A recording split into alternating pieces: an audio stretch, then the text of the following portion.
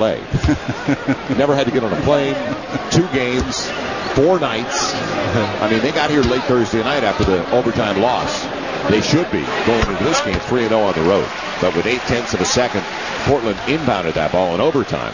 And Brandon Roy hit a 30-footer. They got what they deserved. I mean, they should be. They lost. They deserve to lose. If you can't protect the lead, you deserve to lose. So the Lakers taking care of business tonight. Andrew Bynum with 13 and 7 with those 3 blocks. So Drew doing a good job from start to finish. And a lot of minutes out there. 33 for Andrew Bynum. Andrew Bynum on cue. Take it, buddy. Now Trevor Ariza. Kobe on the line. Yes! They love it!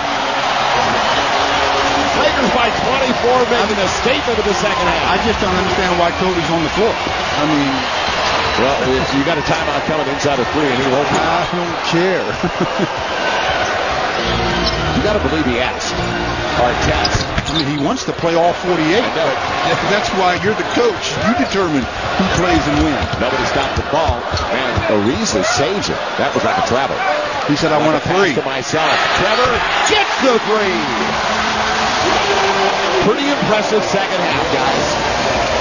And holding the Rockets to 40%. So the Lakers getting it together offensively. Head, he can only shoot way outside. That was way too close to the basket for him. Lamar and Aaron Brooks got there in time. It's going the other way. And hopefully Lamar's okay. That was a crash landing.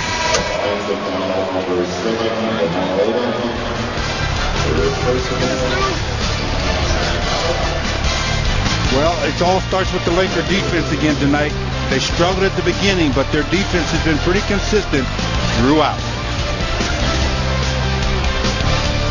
Mars said, Stu, just a few days ago, he said at first it was humbling, but for the good of the organization, he will do whatever is needed.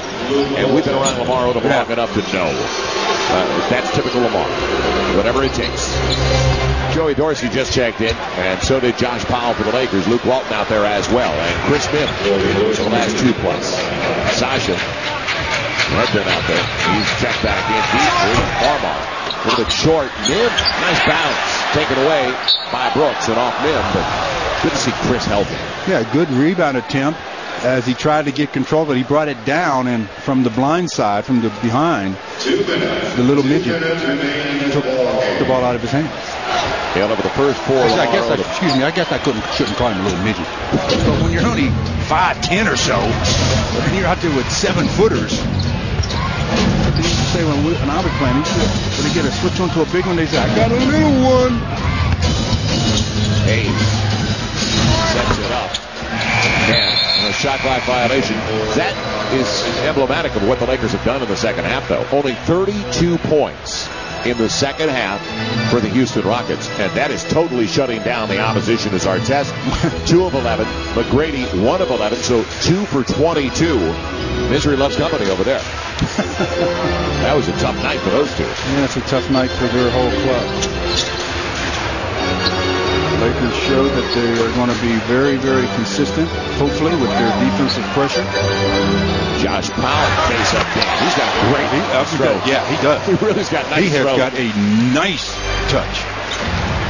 Lakers led by 2 at the half. When you came into the second half, they were down by 16 in the first half, by the way. They lead it by 29. They have shown an ability to put together massive runs early these first 5 games of the season. And that's the thing, that if they can continue on any kind of consistent basis with that, that's what's going to get into the opposition's mind. They're going to be coming to games. Games are going to be going along.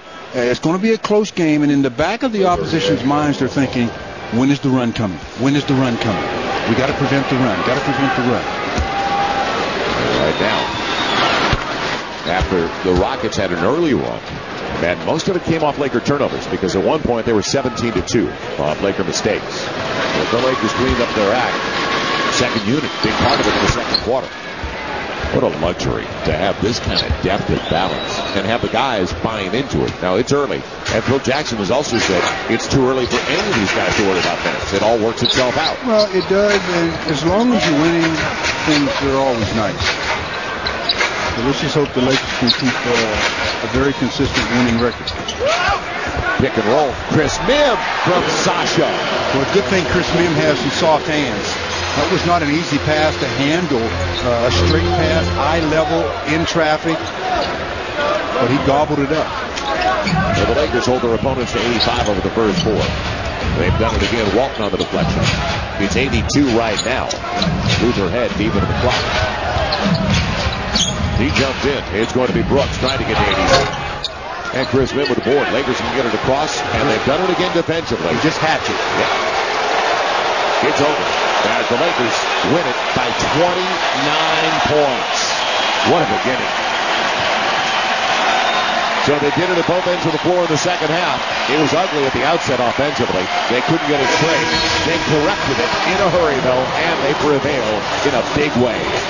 Kobe finished with 23 to lead the guys, but Pau Gasol, what a complete effort. It was just a good effort by the entire team. That second unit came in, gave the Lakers a nice boost when they were struggling a bit, and from there, it was all downhill. So the Lakers win it convincingly, 111 to 82 as we head downstairs to Patrick O'Neal. Patrick? I just said to Pau Gasol,